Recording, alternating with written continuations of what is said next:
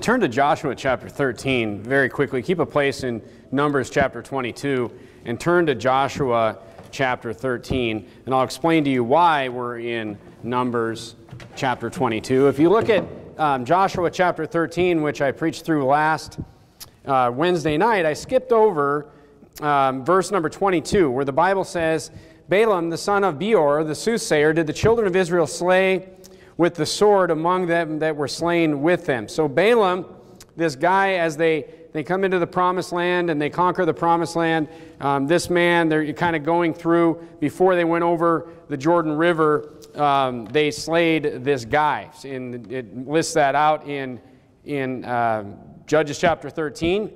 So let's look at the story of Balaam this evening. And it's kind of a story that a lot of people are confused about in the Bible. It's kind of a confusing story if you just read it for the first time. And it can seem, and there's a lot of detail that I'll kind of explain to you that people kind of get lost in the weeds on this story a little bit. But I'll show you this evening that, I mean, it's a pretty basic story if you don't get lost in all the weeds of things that could or couldn't be about the story, and I'll explain that as we go through it. But look at Numbers chapter 22, and let's start out looking through this story. So there's this guy.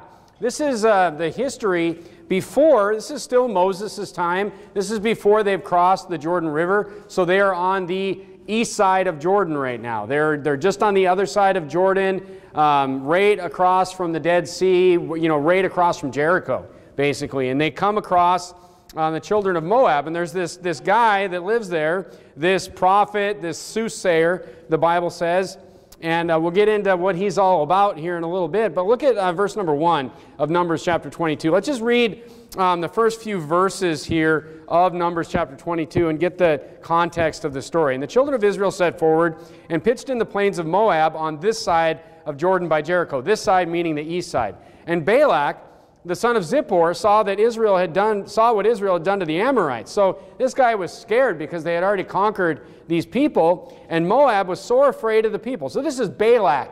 He's the king of Moab, and he was so afraid of the people because there were many, and Moab was distressed because of the children of Israel.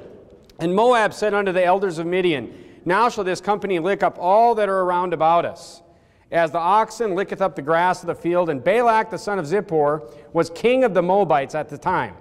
He sent messengers therefore unto Balaam the son of Beor, this is the same guy that Judges chapter 13 is talking about, to Pethor, which is by the river of the land of the children of his people, to call him, saying, Behold, there is people come out of Egypt, behold, they cover the face of the earth, and they abide over against me.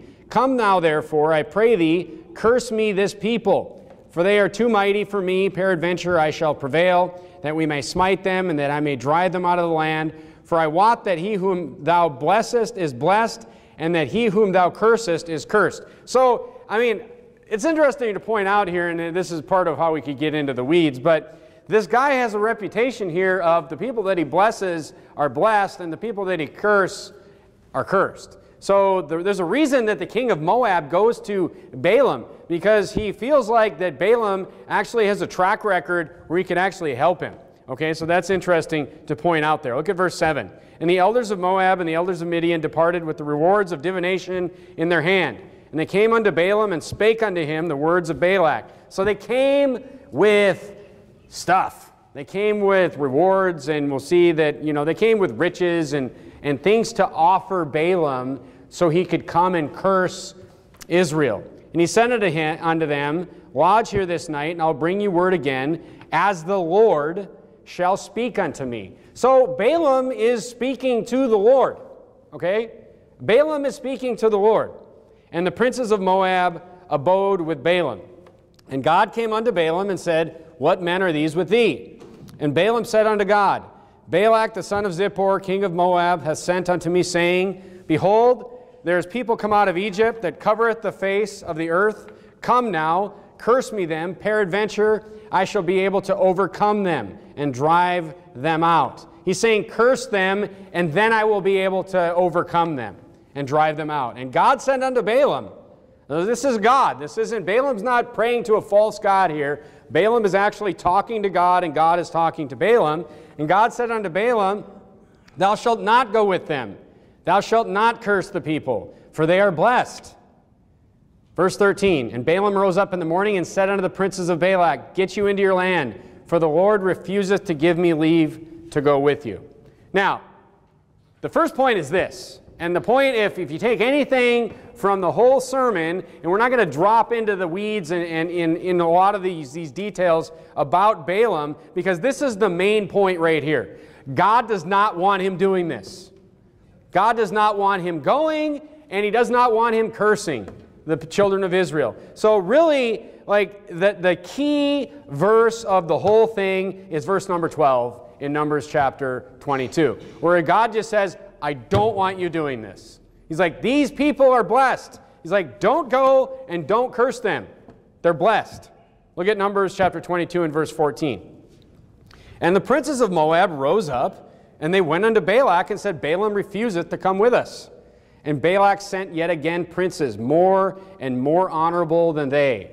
And they came to Balaam and said unto him, thus saith Balak the son of Zippor, let nothing, I pray thee, hinder thee from coming unto me. For I will promote thee unto very great honor, and I will do whatsoever thou sayest unto me. Come therefore, I pray thee, curse me this people. So you could infer some more things here. You could infer that, maybe Balaam why send him again? The prophet of God has just said, no. God said no. God said, I'm not going to go and I'm not going to curse these people. Yet, what does he do? He sends even more important people. He sends more higher ranking dignitaries to Balaam, and he basically says, he makes all these different promises that says, I'm going to give you this great honor, and I'm going to give you these great things, and he's trying to convince him with worldly things. Okay, so you could infer, and people have inferred, and it's a true inference, as we'll study, that Balaam maybe had a reputation for being influenced by these types of things. Okay, look at verse number 18. And Balaam answered and said unto the servants of Balak, if Balak would give me his house full of silver and gold, I cannot go beyond the word of the Lord my God, to do less or more. So notice how Balaam says the word of the Lord my God. So, you could argue that Balaam is not a false prophet by this right here. That he's an actual prophet of God. He's not a good prophet, but he is at least a prophet of the true God. Okay? So he says, my God is not going to let me go and do this. Look at verse 19.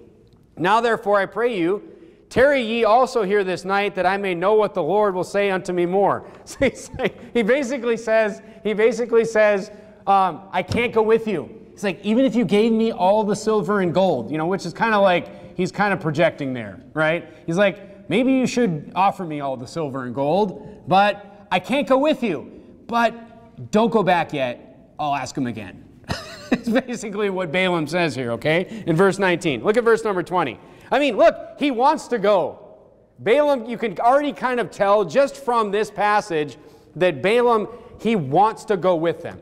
And it's God that is stopping him from going. Look at verse number 20. He's greedy. He's greedy. You can see that if you just read this story. Look, there's some things in this story in Numbers chapter 22, chapter 23, chapter 24, and chapter 25. There's some things in that story, if you just read through that story, you just could not understand the full story unless you read the New Testament. And I'll show you that in a little bit. But you can infer that Balaam is worldly, and he wants the worldly things, and he wants these things, and it's just God that's holding him back. Okay, look at verse number 20. And God came unto Balaam at night and said unto him, if the men come to call thee, rise up and go with them. But yet the word which I shall say unto thee, that shalt thou do. So God says, look, if they come to you again, then you can go with them, but you will only say my words that I say. God says. And now look at the very next verse. Balaam just gets on his donkey and heads over there. It doesn't say that, nobody came and got him. He just heard what God said, and he's just like, I'm going. He's like, I've got permission. I've got the keys to the car, and he just goes. In verse number 21, and Balaam rose up in the morning and saddled his ass and went with the princes of Moab. And God's anger was kindled because he went. I think he was a little, I think that my interpretation of this is that God was angry because he went. God said, if they come and they beg you again, just go with them, but he just went anyway. He was just a little too quick to just jump on his donkey and head over there. Okay, so God was angry. Look, back to verse 12. God didn't want him going in the first place. And that's what you have to remember, and that's the main point of the whole story, that, you know, that's the whole point of the sermon. I hate to give it away, but it's like when God doesn't want you doing something, that's it.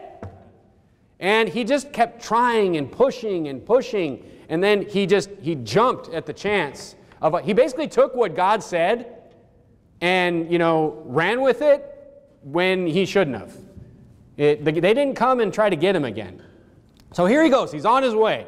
He's on his way, and the angel of the Lord is standing in the way. And the donkey or the ass sees it, and he doesn't. And so he starts beating his animal. He starts beating the donkey. Look at verse 23. And the ass saw the angel of the Lord standing in the way, and his sword drawn in his hand. And the ass turned aside out of the way and went into the field, and Balaam smote the ass to turn her into the way. So here this donkey sees this and is trying not to go, and he doesn't see it, and he's just beating this animal. Look at verse number 27. And when the ass saw the angel of the Lord, she fell down under Balaam. And Balaam's anger was kindled, and he smote the ass with a staff. And the Lord opened the mouth of the ass. So now a miracle happens. And she said unto Balaam, what have I done unto thee, that thou hast smitten me these 3 times? The donkey's like, why are you beating me? Why are you beating me? And Balaam said unto the ass, because thou hast mocked me. I would there were a sword in my hand, for I would now kill thee. And the ass said unto Balaam, am I not thine ass upon which thou hast ridden ever since I was thine unto this day? It's like, you've owned me for forever, and have I ever done anything like this to you? And he said, nay. Look at verse 31. Then the Lord opened the eyes of Balaam, and he saw the angel of the Lord standing in the way, and his sword drawn in his hand, and he bowed down his head and fell flat on his face. And the angel of the Lord said unto him, wherefore hast thou smitten thine ass these 3 times? Behold, I went out to withstand thee, because thy way is perverse before me. Look, again, God did not want him to go. But again, that God did not want him to go, but at this point, that is actually not why the angel is standing there and blocking his way. Okay? Look, if God didn't want him to go and God sent an angel, God would have just ended it right here. So what does the angel do? Look down at verse number 33. And the ass saw me and turned from me these 3 times. Go to verse 34. And Balaam said unto the angel of the Lord, I have sinned. For I knew not that thou stoodest in the way against me. Now therefore, if it displease thee, I will get me back again. He's like, I'll go back. He's like, I'll go back. If you want me to go back, I'll turn around and I'll go back. And the angel of the Lord said unto Balaam, at this point, God has changed his mind and just says, just go. Just go with the men. But only the word that I shall speak unto thee, that thou shalt speak. So the angel was sent there not to stop Balaam, but to give him a second warning, that when you do get there, you will only say the words that I tell you to say. Only my words. So Balaam went with the princes of Balak. And then Balak heard that Balaam was come, verse 36. He went out to meet him unto the city of Moab. And he asked him, and Balak said unto Balaam, did I not earnestly send unto thee to call thee?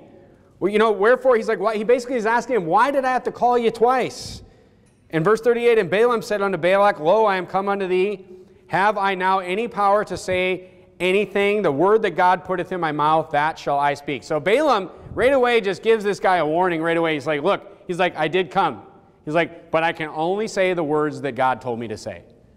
He tells him, he's like, he's already trying to like calm his expectations of him at this point.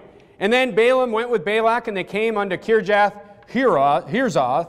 And Balak offered oxen and sheep and sent to Balaam and to the princes that were with him. And it came to pass on the morrow that Balak took Balaam and brought him unto the high places of Baal, that thence he might see the utmost part of the people. So now he is there. He is supposed to curse. According to Balak, he wants him to curse the children of Israel. Now in Numbers chapter 23, they set up these altars. They set up 7 altars, and they slay 14 animals on 7 altars. And then Balaam just says, I can't curse. He just blesses them. He blesses the children of Israel instead of cursing them.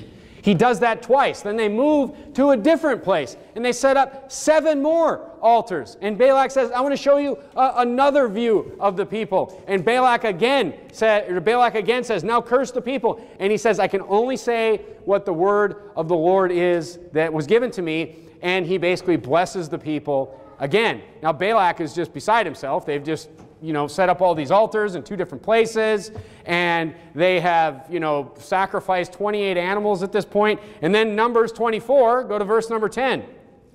Numbers 24, they do it one more time. They set up 7 more altars, and then Balaam blesses them once more, because he can only say the words that God told him to say.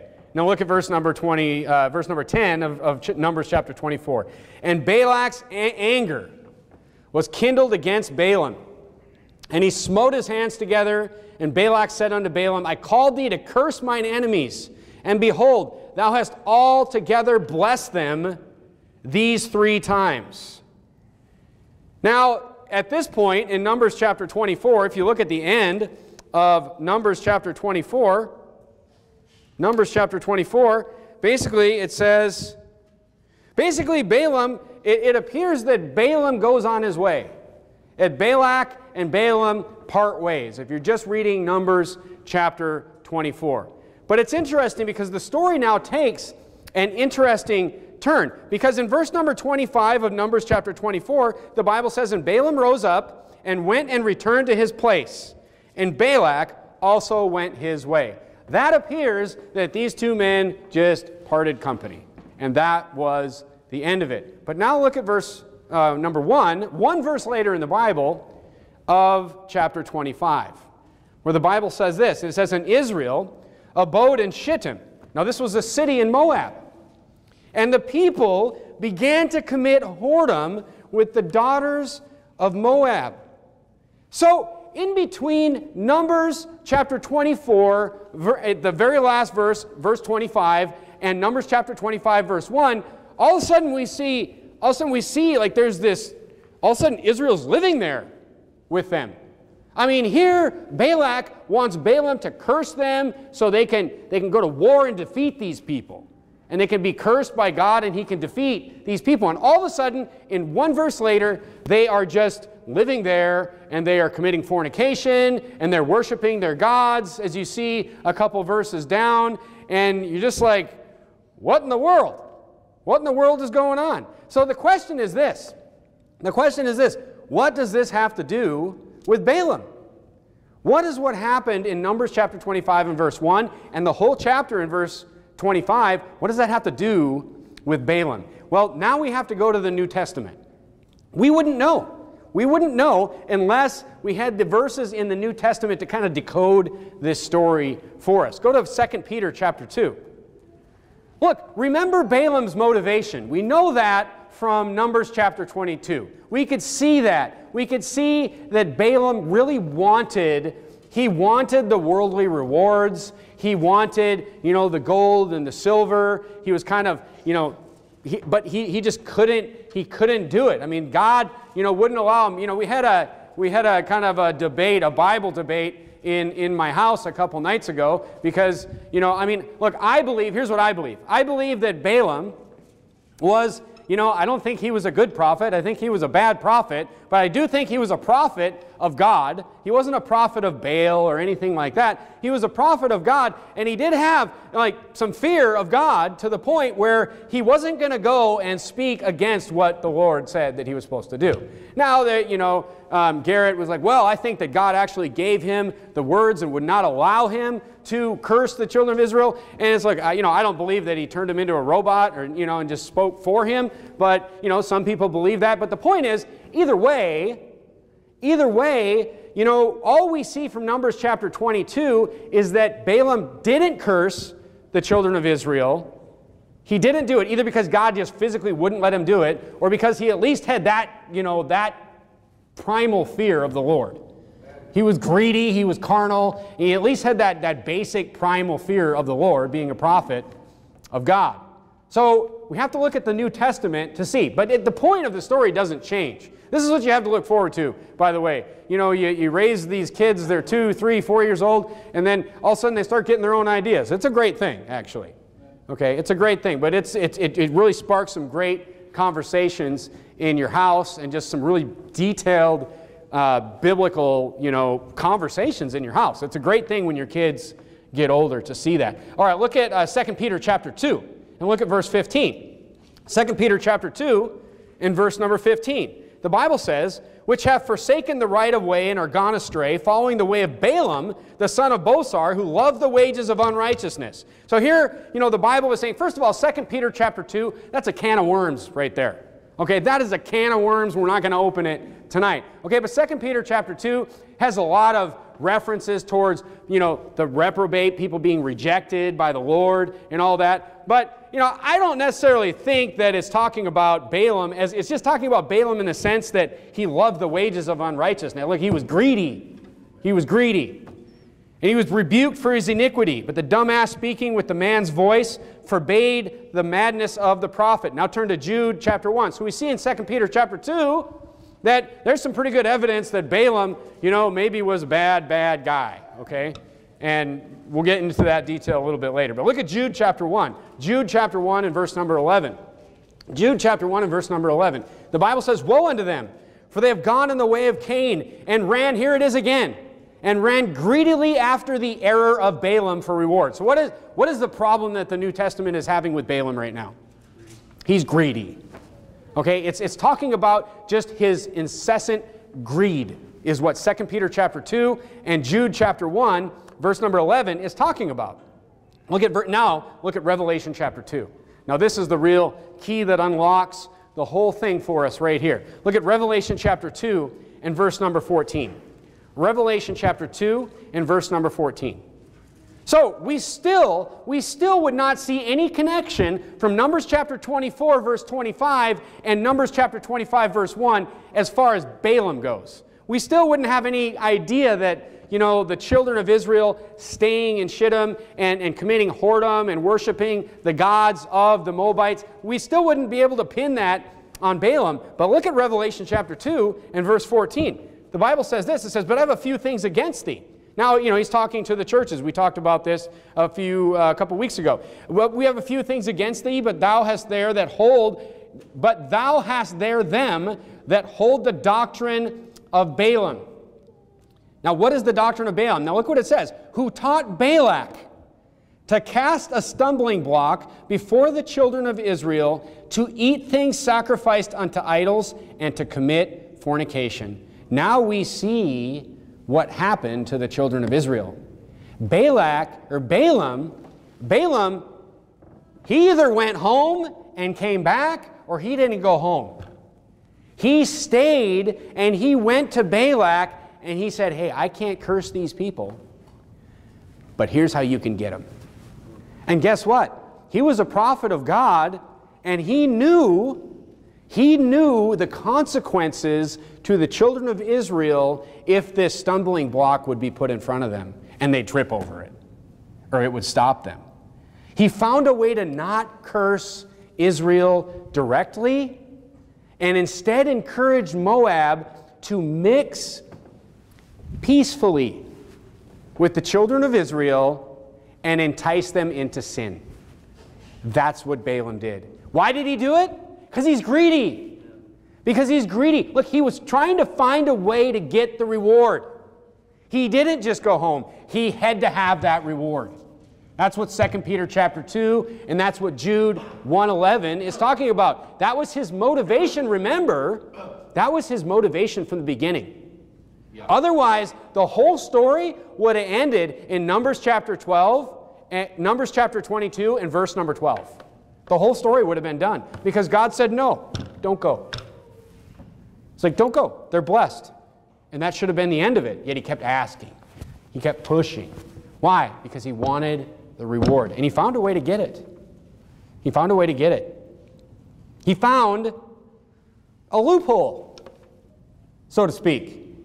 He found a loophole, or he thought he found a loophole. And guess what? if you continue reading through Numbers chapter 25, it cost the children of Israel 24,000 lives.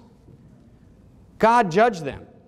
And then, in Judges chapter 13, God killed him for it.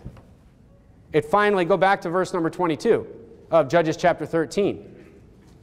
He thought he found a way around God, but he got what was coming to him. Look at verse number 22. Balaam also, the son of Beor, the soothsayer, did the children of Israel slay with the sword among them that were slain by them. Look, he got what was coming to him. So here's the summary of Balaam, and here's some things that people debate and argue about and have differing opinions on with the story of Balaam. Was he a false prophet? Some people say, yes, he was a reprobate false prophet. And some people say he wasn't a false prophet, he was just a bad prophet. You know, was he saved or not saved? People will argue that. Did God force, and then here's the third one. Did God force him, and I already kind of mentioned this, did God force him to say what he said at those 3 altar sites? Or did he just have that primal fear of the Lord and just listen to God on that one thing? But here's my point. Here's my point I'm trying to make.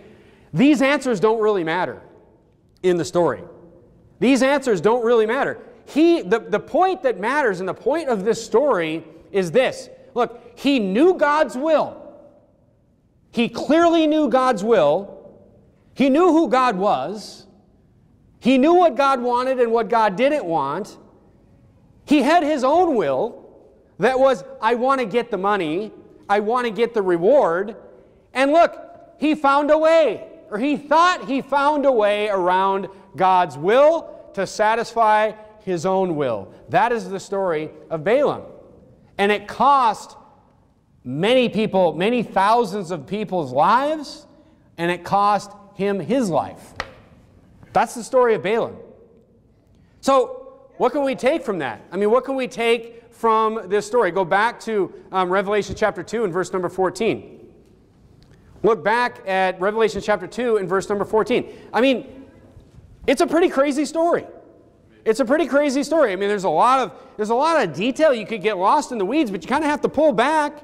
And, you know, we're having this debate in my house over what you think about this and what we think about these different details. And we're literally going into the words that the Lord says and the words that the angel says. And, you know, at some point you kind of got to pull back and you got to say, well, you know, it could be either one of those.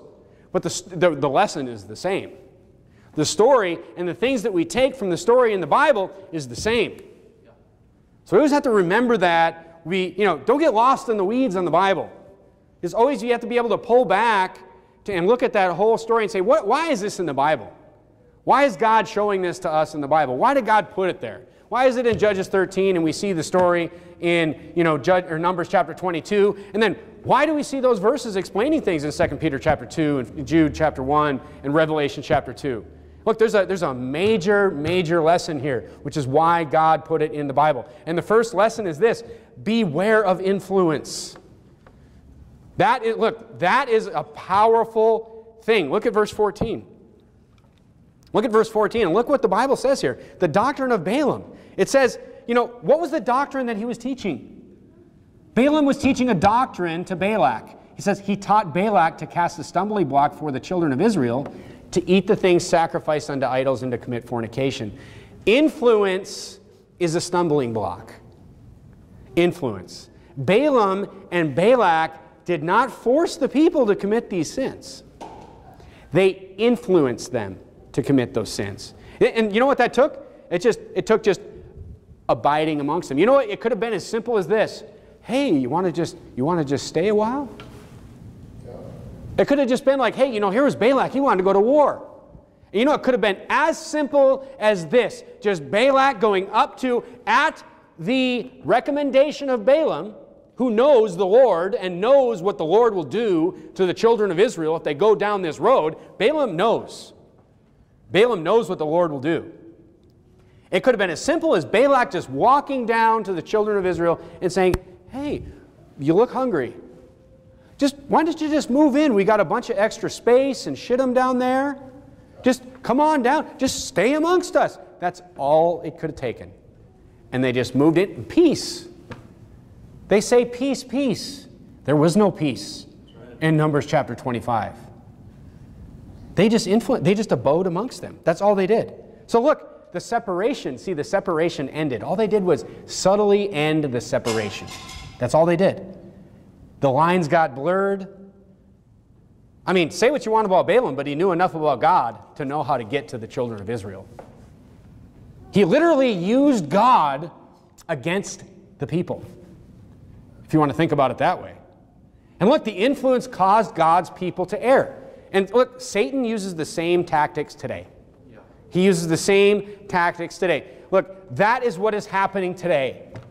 That's what's happening to the entire country, the entire world today. It's just this influence. People are being influenced. They're being influenced through media. They're being influenced through TV. They're being influenced through the internet. And they're being influenced the influence desensitizes us to every sin. You think it's nothing. It's no big deal. It doesn't hurt to watch things on TV. It's relaxing. You think, oh, it's normal. It becomes, but you know what? It desensitizes you. Right. It desensitizes you. They're controlling the information that you see. Yeah. They're controlling all the data that everyone sees. Right. They're controlling what you see. They're controlling what you don't see. Look, when you only hear one opinion on something over a long period of time, that's what I told you don't you remember my analogy of the carpet? That's why it was so valuable that we were all together throughout the whole, mess of last year. That we all were together. Because look, if you're staring at a white wall, and there's 50 people around you that come in every day and say, that wall's red, that wall's red, that wall's red. And you're looking at it and you're like, man, that's white. You're like, that's white. But every single other person says it's red. Eventually you're going to start saying, like, maybe something's wrong with my glasses. It must be red. Everybody thinks it's red. But here we're all together and we can protect each other from that influence. But that's what's happening to the rest. That's why everybody else seems like they're crazy now, after 1 year. Everybody else seems like they're just afraid of everything. They're just like, it appears that they don't have the ability to think for themselves. It's really weird, but that's because we're around each other and we're shielding each other from that influence. Because look, if everybody else around you has a different opinion, your opinion's going to change. That's how it works. You know what that's called? That's called social engineering. It's done on purpose. The definition of social engineering is this: the use of centralized planning in an attempt to manage social change and regulate the future development and behavior of a society. That's what they're doing. That's what they're doing. They've been doing it for years. They've been doing it for decades. It's just gotten so bad in the last year that you have to be in a coma to not see it. Yeah. I mean, look, a handful of companies control all the information right now. I mean, it's always been like that with the media. It's like that now with the internet too. Yeah. Remember the sermon that I preached on convergence? It's just convergence just sped up over the last year. If you're not noticing it, you better start noticing it. Look, and it's aligned with all these government interests. Centralized power defines the narrative. That's it. Remember, and you're just like, what's the motive? I told you this at the beginning.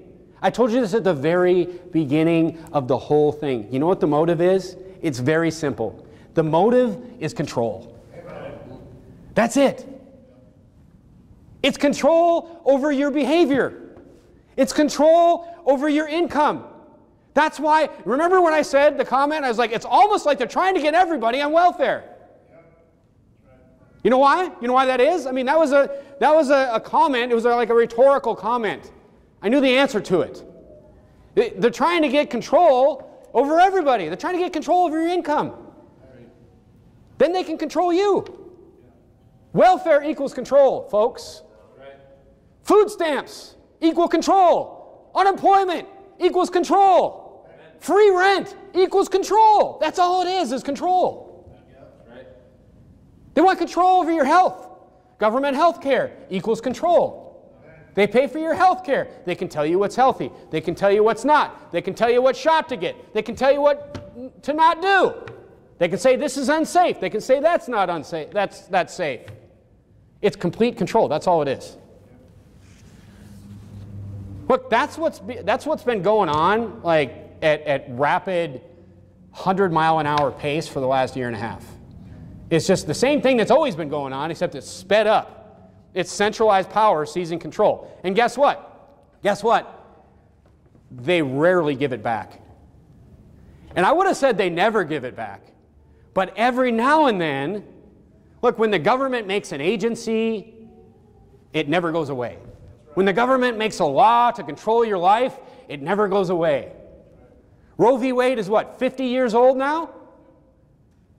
But guess what? Something actually did happen to kind of roll this back. And the news article, the funny thing is, the news article actually said that. I'd like to roll us back a few more decades, if possible. In Texas, they actually passed a law now. This is good news. They actually passed a law that beyond 6 weeks, it's illegal to do an abortion. Amen. And the Supreme Court of the United States upheld it.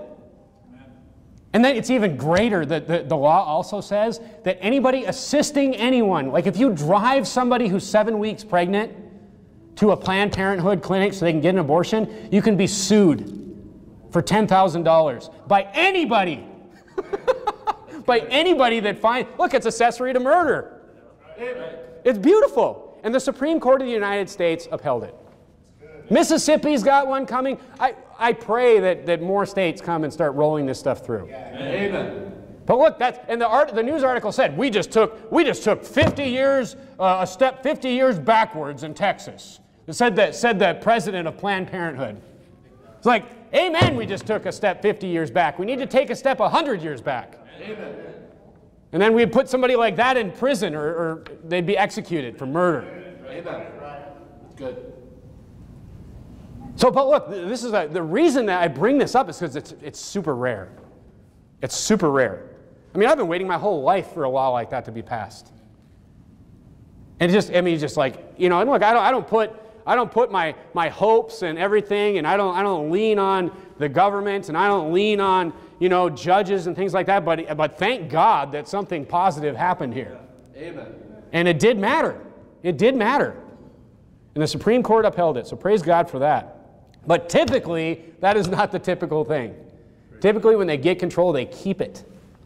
They keep it. And any opposing views are silenced. And look, it works. It works. Look, there will come a time, and that time is coming soon, I'm telling you, where Christians will need to own and control their own content.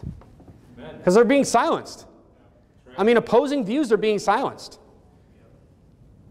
But in the meantime, folks, since there's look, the content is being filtered.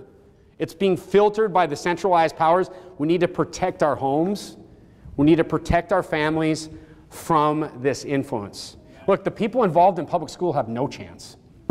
They have no chance. Think of the influence there. There's no chance. And here's the thing, and we're going to talk about this going forward with homeschooling. You're just going to hear homeschooling a lot here. But here's the thing. You should not have to do, we should not have anything to do with that system. There's a lot of, you know, homeschooling that can intertwine with the public school system and all this. You should have nothing to do with it. Because it's wicked as literal hell, that system. But we're going to be education focused, so you don't have to be entangled in that garbage.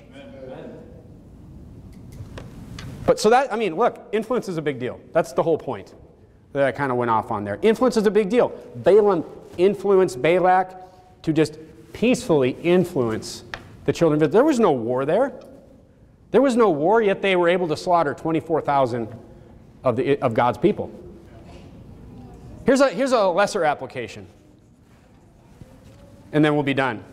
Here's a lesser application just for us. We know what God says.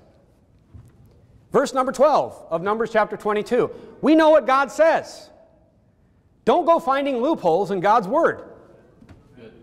Balaam knew what God's word was, and he did not deny it. Yet he kept pushing, and he kept pushing, and he kept pushing. He wanted to go to Balak and take the reward, and, you know, it's as if God was going to say to Balaam, oh, that's okay. As long as you spoke what I told you to speak, yeah, I don't care if you go around. No, the whole point was verse number 12 of Numbers 22. He didn't want his people were blessed. He didn't want them cursed. That was the whole point. And Balaam, you know, he thought he found a loophole. But yet we do the same thing, folks. We know what God's word says. We know what God's word says, yet we try to justify our own will anyway. I mean, think of a time that you've done that in your life. I'm sure you can think of one. Where you're like, you really wanted to do something, and you're like, yeah, I know that I shouldn't really be wanting this and doing this, but you're just like, oh, but here's some spiritual reasons why, you know, it kind of can make sense.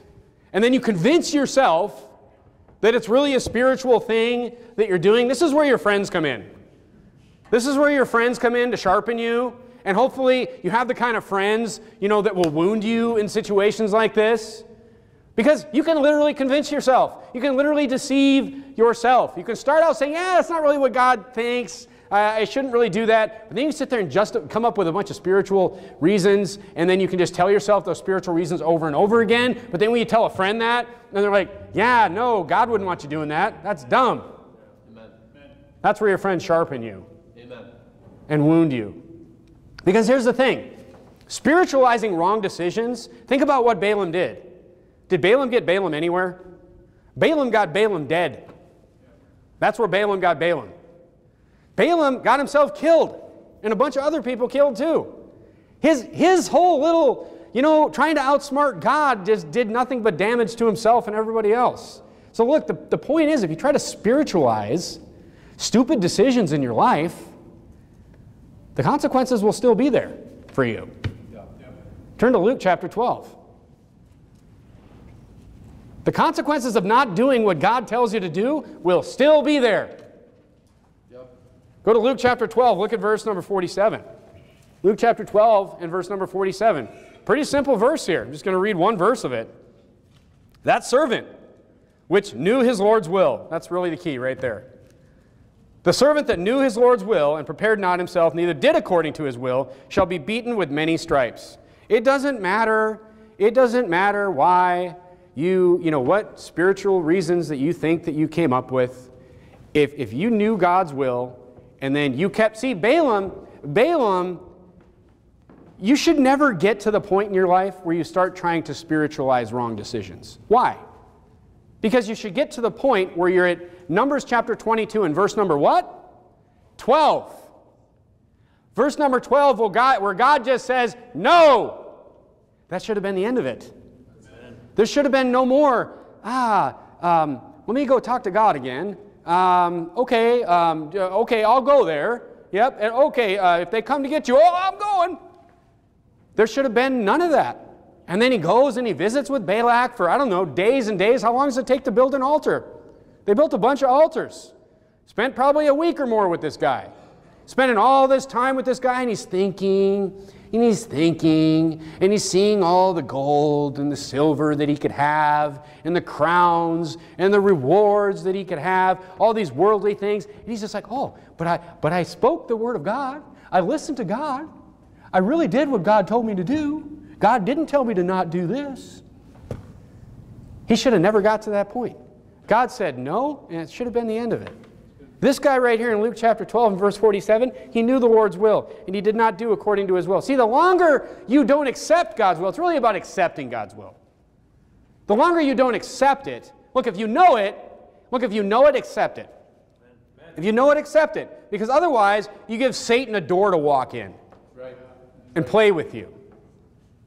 And change and make you think that you can have spiritual reasons for going against verse 12, where God just says no. But here's the thing. All the spiritualization that you do and you continue with, and man, you could really twist yourself some spiritual pretzels. I've seen some good ones. I mean, some of them are brought to me, these spiritual pretzels. They're like, well, you know, I would like to do this, and usually the spiritual pretzel is laid out before. It's like, well, you know, here's some spiritual pretzels and spiritual reason, and here's what I want to do. And I'm like, no. And then people eat the pretzel anyway. But guess what? The consequences are still there. The consequences are still going to be there. So, you know God's will. Everybody here knows God's will for their life. Especially when it comes to big decisions in your life, you know what you're supposed to do. And if you don't know, you should ask somebody. You should ask a friend, and even if he wounds you, ask. Because don't start making spiritual pretzels, because there's consequences to that. And, you know, that's the story of Balaam. It doesn't matter how you think you can get around God. Verse number 12. That's it. And if you don't follow verse number 12, the consequences are yours and the people around you, but especially yours. All right, let's bow our head, have a word of prayer. Dear Heavenly